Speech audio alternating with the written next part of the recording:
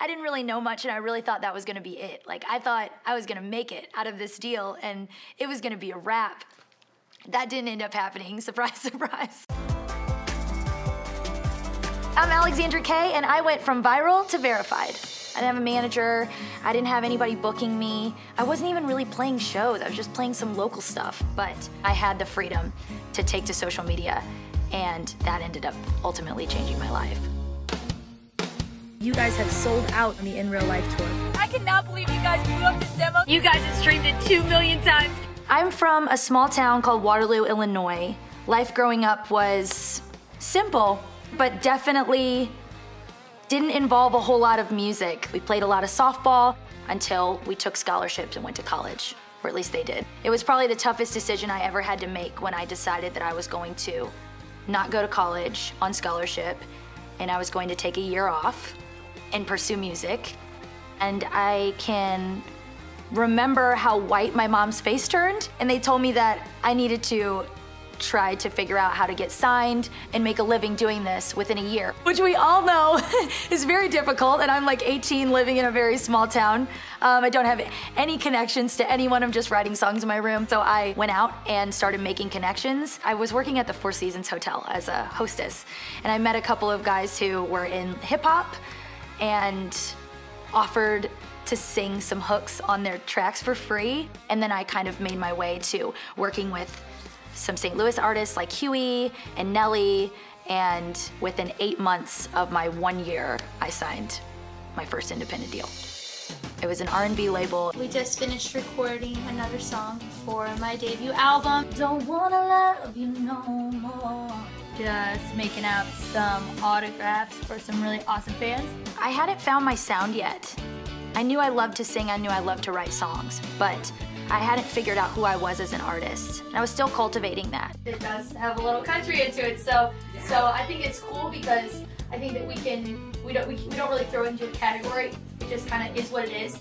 The more that I was writing R&B songs and pop songs, the more I realized I didn't feel like I was being authentically myself. So I decided to leave and to trust my gut and to find my way back to country music. I did the right thing. It was tough, but I did the right thing. I started bartending, barely was able to make my rent, barely was able to put food on the table. It was wearing me down, both physically and mentally. I wanted to start sharing my voice. I started uploading cover songs on Facebook every single week. From my cell phone, these were not high quality videos. I would put these weird filters on top of them and it made them look horrible. And I would sit on my parents' stairs and I just watched my following go from nothing, from 6,000 followers on Facebook to, 50,000 to 60 to 70,000. I felt some validation finally that I found my way back to where I belonged the entire time. That ended up taking me to my most viral video. I sang the song Jolene. Jolene, Jolene, Jolene, Jolene. Please don't take him just because you did. The Jolene story is kind of crazy how it came about. I was sitting at my house, Googling some songs, trying to figure out what I was gonna do this week. I typed in Alexandra K, and one of the first searches to come up was Alexandra K singing Jolene. And I had never sang that song before. I went to my guitar player and I said, hey, people are Googling this and they're searching for it like crazy in YouTube. Probably means we should do this song. So we did a lot of takes, but I was like, I've got to get to my shift. This has got to be the last one. We did it. I was like, I remember being frustrated, thinking I didn't think it was the best I could do, right? Washed my hands to it, got in my car. I was sitting at my computer about to clock in, uploaded it from work. Didn't get off work from bartending until like 2 o'clock in the morning. And it had like 900,000 views on it. And I was like, what? So they started freaking out, and it was, I believe, at 2 million views by the time I woke up. And people started to share it like crazy. By the time that I started doing press about it, which was a week after it came out, at that time it was at 15 million views. And that got into the hands of a casting director on The Voice. I got the call. They ended up pushing me right through to blind auditions. And I did not end up getting a chair to turn, and I got sent home. It was a moment that I thought everything can change if this goes the way that I need it to go, and it didn't. It was about 30 days after I got home from my audition on The Voice that I got a phone call from my friend Scotty. He said, I just had this executive producer of a Netflix TV show on my Uber ride. He's looking for a country singer to fill up this cast. And I just blurted your name out. He ended up being Kevin Bartel, who was the executive producer of the TV show that I ended up getting cast in called West Side. West Side is a documentary about 9 up-and-coming singer-songwriters trying to make it in the music business. I ended up signing an artist deal with Warner Brothers Records. I was with them for 6 months, I believe, before we had the conversation to part ways again. One of the hardest phone calls that I ever had to make, already, like geez, was calling my dad and telling him that I lost my deal at Warner. And he said, you can either worry or you can work harder than you've ever worked before. And so I did. I had a write with Ryan Robinette and Tana Matz. And little did I know it would be one of the most important writes of my career. We ended up sitting there and writing the song I Kinda Don't. And Ryan says, what do you guys know about TikTok? And I was like, isn't that a kid's app? I was like, aren't people just dancing and jumping around? He was like, no man, like there's some people that are really getting a lot of views. Let's see what it's about. So I posted, I Kinda Don't. It's kinda hard to put my finger on what it was that made him make the call to call it off. I didn't even wanna believe it. Next morning I woke up and it was over 1 million views. I was introduced to TikTok and then immediately smacked in the face with how it's affecting the music business and how it's affecting streaming all in one. I did not expect it to do well on iTunes at all, and the song was the #1 song on iTunes.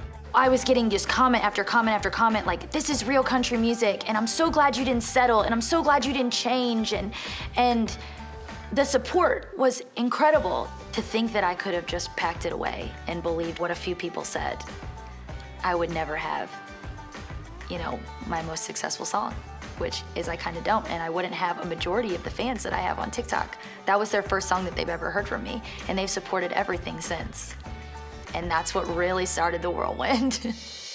I don't know about you, but I need an afternoon pick-me-up. My first coffee cover it's such a special video to me because that started, I mean, a tornado. I call it a momentum tornado. Well, I posted this video eating avocado toast with bananas and kiwi, it looks like, and I've got a big coffee in a mason jar. And that morning, as you can see, I'm jamming. I'm like, I've got all the 90s country just turned all the way up. So then somebody comments on that video and says, what do you put in your coffee? I respond to this comment with this video. This is the first coffee video. Now boy, take me away. And got like 3 million views. And so I said, this might be a thing. I'm gonna do this again tomorrow morning when I'm making my coffee. So I did, and then before I knew it, I mean, it was one viral video after the next, after the next, after the next, after the next. And people started calling me the coffee girl. I know she makes a mean iced coffee.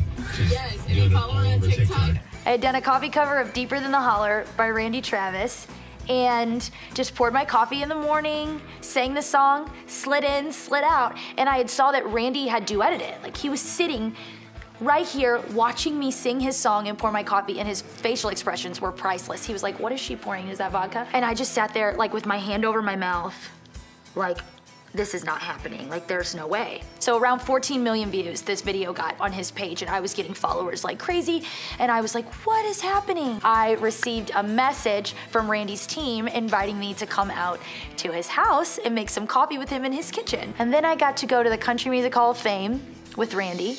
It's what you leave behind you when you go. It was an incredible day. I got to go into the middle of the rotunda with him and sing 3 Wooden Crosses to him. Randy and I have developed a really good friendship, and he is one of the reasons why I write and sing country music. So that was another thing, getting to thank him for everything that he's given me was one of the best days of my life. Okay, Randy, I would love to know what you think of one of my songs. Can I show you? Can I show you one? Yeah. Okay, I haven't put this out yet. It's called How Do We Go? Right, here we go. So how do we go from rust to shine? Just getting it done to getting it done right. I don't stop enough to take it all in And everything that I've been able to do, that I've been blessed to do, it's overwhelming to think about. Because I always thought of myself as just simple. And a lot of the times I've asked, why me? Like, why do I get to do this, you know? I was one of those artists that really thought that if I didn't get a record deal that I wasn't gonna be successful. And that's just not the day and age that we live in right now. It feels empowering to be at a place in my career, to be able to make a choice and to feel like that nobody can just pull the plug on me right now. I remember crying in my bedroom because I did not see how I was gonna get out of that town. Like, sitting in my room writing these songs, and I was like, no one's ever gonna listen to these. No one's ever gonna hear these. How? I had no idea, but I also think that that's what drove me.